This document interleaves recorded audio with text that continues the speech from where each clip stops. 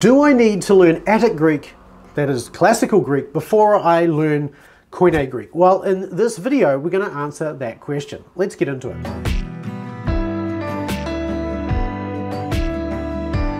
Hi there, I'm Darryl Burling from Biblical Mastery Academy, and I help people like you with the tools, habits, and systems to learn not only the Greek of the New Testament, but now also the Hebrew of the Old Testament, so you can read the Bible in its original language. And I do this because it really is my heart that you grow in Christ's likeness, and I'm convinced that there's no better way for you to do that than to be able to read the New Testament without the veil, if you like, of, or actually the Old Testament as well, without the veil of a translation. And so that's what I really want to encourage you to do. But sometimes I get comments on this channel from people who suggest that, well, you ask the question, should I learn Attic Greek or Koine Greek? Which one of those should I learn first? Or some other people who might say, you've got to learn Attic Greek before you learn Koine Greek, otherwise you're just sort of like pigeonholing yourself, right?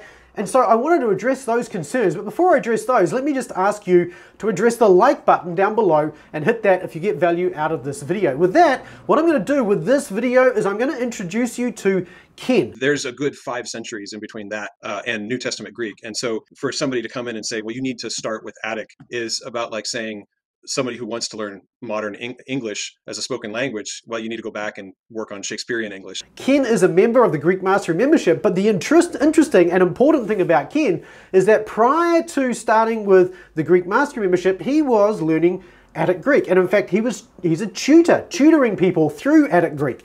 And so why? Well, why would he come to a program like the Mastery membership, right? Biblical Mastery Academy, when you've already got Attic Greek. And if you've got Attic Greek, why do you really even need Koine Greek? And on top of that, if you've got Koine Greek and you want to go into Attic Greek, well, what choices do you have there to be able to do that? And so these were some of the questions I talk about with Ken in this video. So let me introduce you to Ken. We'll get into it, and you can hear from him there. Yeah, thanks for taking the time to have this conversation with me. One of the things from your point of view, in terms of Biblical Mastery Academy, what we're trying to do is we're trying to help people learn the New Testament, the language of the New Testament, so they can learn the Word of God and really for the devotional value of that and the study value as well. So you can study the Bible in the original language and so on. Now, you've got history and background in Attic. In fact, you teach Attic Greek, is that right? It's better to say that I tutor students in Attic Greek, yeah. Okay. So you've got some level of fluency in Attic Greek. Tell me, I'd love to hear from you just in terms of how has that served you? Because you became a member of the Greek Mastery membership. Tell me how that served you up to this point and why you joined. That'd be really helpful. Sure. So what Attic Greek, is very helpful background for. I feel like there are some concepts that are covered in our biblical Greek grammars that they don't go into in very much detail. And when so having that background is really rich and valuable. But that said, I come at it from kind of a little bit of a narrow perspective in that sense, because my focus has mostly been on classical Greek literature. And there is such a rich scholarly community amongst the biblical Greek folks that are doing that teaching, doing that learning, especially with your program. And so joining that, I was already into the New Testament. I was already doing some reading with a reader, but I wanted to get away from the reader, and in fact, I wanted to get away from the tools, and I wanted to be able to just read my New Testament without any aids whatsoever. And your program is just perfect for that step where I'm at right now. Right. So it's really more about the development of your knowledge or your skill with the language, rather than anything specific about Koine that you gain from the program itself. True. Yeah. The transition from Attic to Koine is relatively straightforward, not too bad. There's some spelling differences between words. There's some, simplification of forms. You got to relearn some glosses of words that you already know, but it's not too bad. But I've never been disciplined enough to sit down and just memorize all of the vocabulary and work on all the forms. And plus, there's certainly some things that that I didn't really cover as well as I should when I was learning Attic Greek, that a refresher is very helpful for, and the fresh perspective, the way that we teach it in Biblical Greek, is very helpful, and so I appreciate all of those things. Huh. So unpack that for me. The way it's taught in Biblical Greek. What do you mean by that? How is it different to Attic Greek? Oh gosh. I, in a way, I was kind of taught old school. Not, although I learned not that too many years ago, but we're moving away from things like deponency now, and we're moving away from this idea that you got to memorize principal parts, This is in and so Greek or in Koine? in Attic Greek, well, in both really, but Right. the way that I learned it was very, sort of the old style, the old school style, So and with dependency and with those sorts of things. So using a grammar translate method? yes, using a grammar translate method, Okay. exactly. Yeah, cool. Okay. So really then it's really more of, I guess, in that sense, what you're saying is that the way you learn, well, the way people have been learning Attic Greek and the way, and I guess the research that's going into Koine Greek is now starting to inform Attic Greek rather than the other way around. Is that what you're sort of getting at? Yeah, it does seem like that to a certain degree. Yeah. Interesting. Yeah. Okay, cool. And have you found what have you found to be one of the most beneficial elements of sort of going from Attic to Koine? What's been helpful for you in that sense? Well, I should be clear up front and say that I'm not an elitist on the subject, and I don't feel like if you're interested in Biblical Greek, you need to start with you need to start with Attic to get that background. I we've got, if you're just talking about Attic Greek and the full flowering of Attic Greek literature, there's a good 5 centuries in between that and and New Testament Greek. And so for somebody to come in and say, well, you need to start with Attic, is about like saying somebody who wants to learn modern English as a spoken language, well, you need to go back and work on Shakespearean English. From that perspective, I want to make it clear, I don't feel like that's a necessary step. But that said, there's some advantages to having a background in Greek, in Attic Greek, and being able to read some of those classical Greek writers. Uh, it helps in a couple of different ways. For example, you get kind of a better perspective on the culture that the New Testament authors are stepping into, and the kinds of issues that they're facing. And for example, in Acts, when Paul is in the Areopagus and he's trying to explain the gospel to the Greeks, and their stumbling block for them was the resurrection.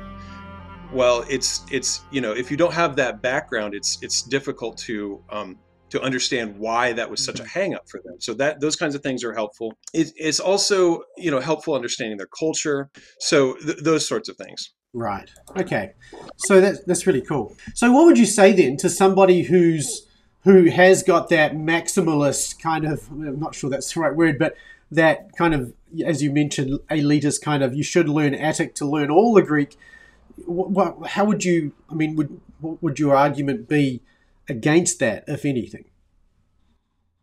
Well, I think just what I said. If we've got great grammars for Biblical Greek, I mean, really outstanding grammars, and so if your focus is on learning the New Testament, then why would you force yourself to sit down and work through texts that you're not really interested in? Whereas the grammars that we've got for the New Testament are gearing you specifically for um, getting into the text as quickly as possible. That to me is a really compelling argument.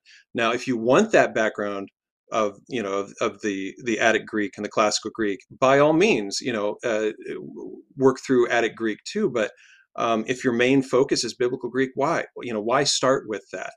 And just because you start with Biblical Greek, if you want to expand that knowledge later, there are avenues that you can go down to achieve that. I mean, it's true to say that it's a little harder going from Koine back to Attic. There's some things that you get used to, but the concepts that you learn are still applicable. The forms are still, with very few exceptions, the same. I mean, it's just sort of taking it to an extra step of complexity. Mm-hmm. Yeah, no, I appreciate that, and I think it's a good response. So, yeah, is there anything else that you would add to this discussion of, should I learn Attic Greek? I guess direction from there. Actually, here's a question for you: was there any limit in Attic Greek that you hit when you were, that because it seems to me that if you're joining a program like the Greek Mastery Membership, that there was something missing from the Attic Greek world. I know maybe it was just entrance into Koine. I don't know, but I'm interested just if you have any views on that. The limit was really wanting to focus specifically on biblical literature, and wanting to focus my attention and my energies on that. And that's where your program, I think, is really perfect. It gives you, it forces me to review that grammar, make sure I'm not missing anything. It forces me to learn all the vocabulary words, so I'm not just using tools or not just using even text-based helps in order to get to the heart of the text. And so I don't other than that discipline of forcing yourself to get there, I don't think I necessarily hit any ceilings in the Attic Greek teaching process, if that's what you're asking. But the value that you add with your program is really beneficial. Right. And the other thing, I guess, is, which is I think key, goes back to what you said before, is what are you really trying to achieve, right? Do you want to read the New Testament, or do you want to be able to read all ancient Greek, right? Right. That's the fundamental question. And for my heart, my desire is for the most part, we should be looking, my encouragement to people is, if you want to know the Bible, there's no better way to do that than learn the Greek of the New Testament. And for that, you don't have to go and learn Attic Greek first. Really, you can start with Koine, and if you really want to later on, you can get into Attic or move further into modern Greek or from any direction from there, and you'll get a lot of the same concepts and so on, right? Right, and and again, if you're interested in taking that extra step, if you start out with Biblical Greek and you want to go down the path of getting some additional background and reading additional authors, by all means, there's paths that you can go down to get there. But really, our heart should be in the text of the Bible, because that's where Jesus is where our hope is found. And if we're just approaching it from head knowledge and just going down this path for so we can be puffed up, then we've missed the heart of the message of Christianity. Yes, I love that. That is a great quote. No, I appreciate that. Thanks, Ken. Is there anything else you think is worth sort of mentioning on this subject? Western civilization. So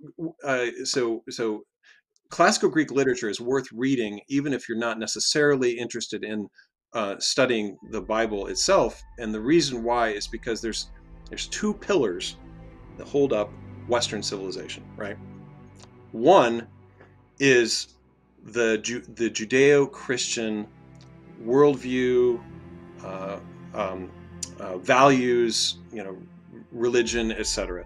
And the other is the Greco-Roman philosophy, their science, their way of approaching problems, and those two things hold Western civilization up. But the problem with these two is they are not compatible with each other fully.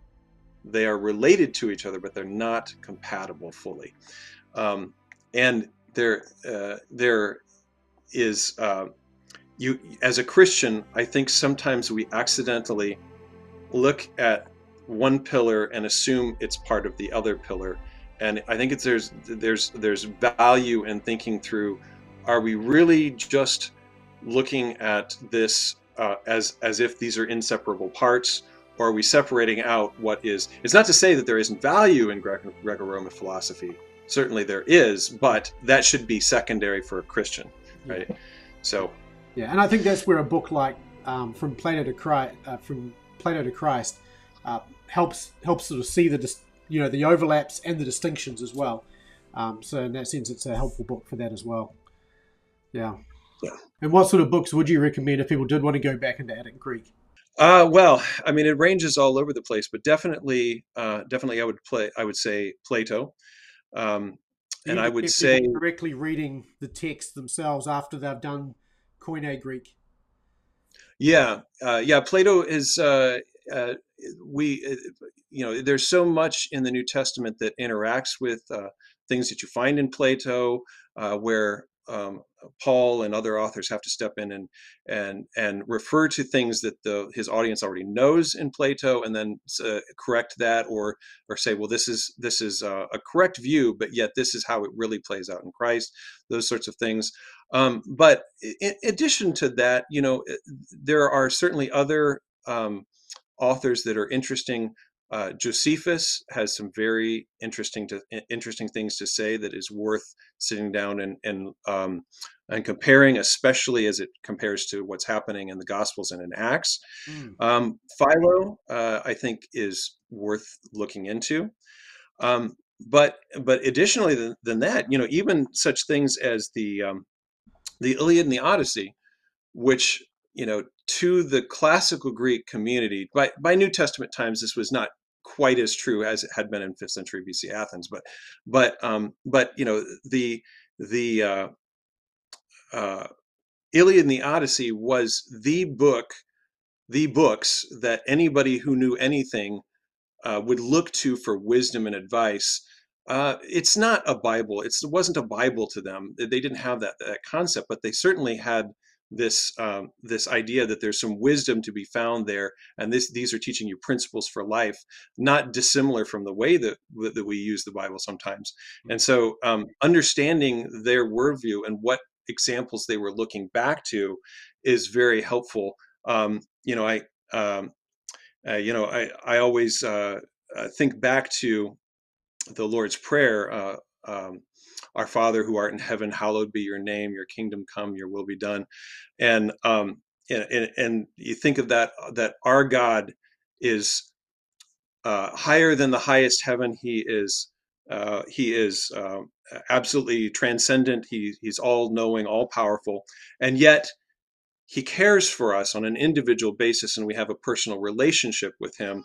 And to contrast that with the pagan worldview that you see in the Iliad and the Odyssey, and especially some of the scenes where the gods are bickering amongst themselves, and I mean, what a contrast that is! That the gods in those contexts, they just come off as petty and bickering amongst themselves and arguing, and to see how Christianity is so different from that worldview Mm. is really interesting and transcendent. Yeah, yeah. I think that's a really good point, and there is a lot of distinctions. I really like the idea of going to someone like Plato as well. We just read recently from Plato to Christ in the membership of the Reading Academy, which is a really good understanding. It gives you a good overview of like uh, you know who what Plato wrote, what his thoughts were, those kinds of things, and then helps you to sort of go back and sort of look at how basically on the one hand how that prepared the world, the Greco-Roman world, for the Christian worldview, but then also, well, for the gospel rather, and then on the other hand how the work of Plato flows out through church history as well. So it's a helpful book, and I'll leave a link in the comment in the description below for that. But yeah, that's really helpful. What else would you say to somebody who's like on the fence of I should learn Attic, I should learn Koine, but I really want to learn the Bible? What final encouragement would you give them? I guess the one thing that is worth adding, and worth pointing out is that to whatever level you devote your study of the New Testament, that some people read their Bible in English, and that's or their native language, and that's fine. There's nothing wrong with that, and we can certainly get value out of that. But to those who take the extra step to sit down and learn the Bible in its original languages, both Hebrew and Greek, there's a layer underneath that is worth uncovering, and that will bring bring the Bible to life and bring God's word to life in a way that you can't see through simple translation. That's not to say that you have to do that, that everybody should have it as their ambition to do that. But for those who just love God's word and want to study God's word, there's such a richness and a depth of meaning that we can grasp when we do that. Yeah, that's awesome. Yeah, I really appreciate that. I think that's good encouragement. If you really do want to go deeper, if you want to study the text and you want to understand it as it was originally written, I think that, obviously, I believe this. Now, reading it in the original language is just a whole different experience to reading it in a translation. So that's awesome. Thanks, Ken. So what did you think of that? Have you learned or taught about learning Koine Greek or Attic Greek for that matter? And if so, which one of those did you learn first? And have you tried going between them? And if so, let me know in the comment section below. I'd love to hear from you there. And if you're interested in learning biblical Greek and you want to learn to read the New Testament and you want to grow and develop in that heart for Christ by reading the text in the original languages, then go to bma.to/starterpack and download your free starter pack today to get started on the journey. If you're interested in more information, that's the place to go. Until the next video then, thanks so much for watching, and I look forward to seeing you then. Keep taking small, consistent steps toward mastery. I'll see you then.